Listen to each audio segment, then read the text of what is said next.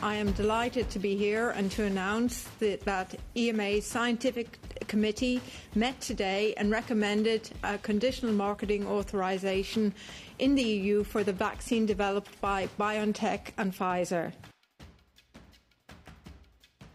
Welcome back to Take a Break. I'm Tim Stanovec in New York. Viruses mutate all the time, but a variant that emerged in southeast England in September is causing particular concern. The World Health Organization's chief scientist says UK scientists are working with the WHO on the mutation, adding COVID may never be eradicated entirely. It's really important that we study the impact of these mutations, particularly when it starts becoming a dominant strain. We've seen this happen before with other strains where they arise and then they slowly take over and they become the dominant strain. Perhaps they have some advantage which allows them to spread. But I think the bottom line here is really that the interventions that are needed to prevent the spread, regardless of which variant it is, are the same. And I think that's key, and that's where we should be focusing, while scientists are still doing the lab experiments to figure out what are the implications of this new variant. Does it really enhance transmissibility, as has been suggested? Does it really prevent antibodies from binding to the virus? And will it have any implications for vaccine efficacy? These are still questions that scientists are hopefully going to answer in the coming days and weeks. How long will it take, Dr. Somanathan, until we know this variant's response to the vaccines? I would say that it's going to take, a couple of days, if not a week or more, because there are several experiments that need to be run. And because this is, it's such an important question, it needs to be addressed properly. And we have to let the science and the data drive us.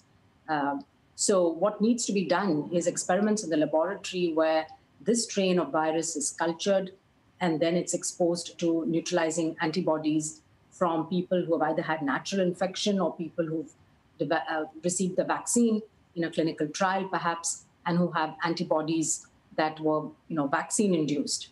And so when we do those experiments, then we will know whether we can actually neutralize the strain of virus just like you neutralize any other strain of the virus.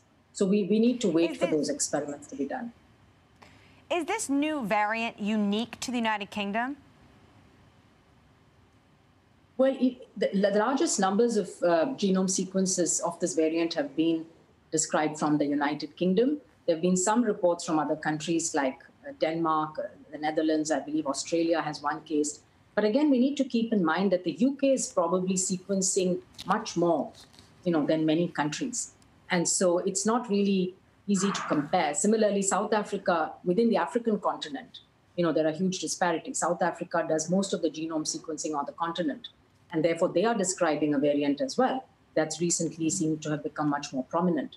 So again, a lesson is more countries need to do more sequencing and deposit it in the public databases that we have now for sequences like GISAID or the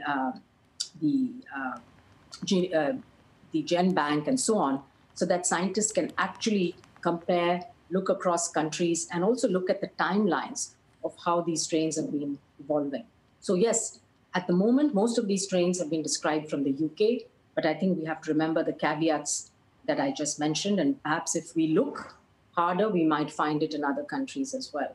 It's really important for us to keep track of the virus as it evolves, because it's so important for treatments and for prevention, for vaccines, for monoclonal antibodies, and so on. And it's very normal for a virus to behave like this, So all viruses do. It's just that there's so much of focus and interest on this virus. I mean, the influenza virus mutates much more rapidly than the SARS-CoV-2 virus, and that's why every year we have to redo the strain selection for the flu vaccine for that particular year, and WHO coordinates that. So these are all possibilities in the future that we need to consider for this virus as well. But at the moment, I think there is no indication that either vaccines or treatments will not work. Viruses, as they come under pressure, as you start using drugs and vaccines, viruses evolve to try to avoid those. So that's the natural evolution. But at this point in time, I don't think we have any evidence to suggest that the vaccines under development, or for that matter, the monoclonals, will not work for the majority of people.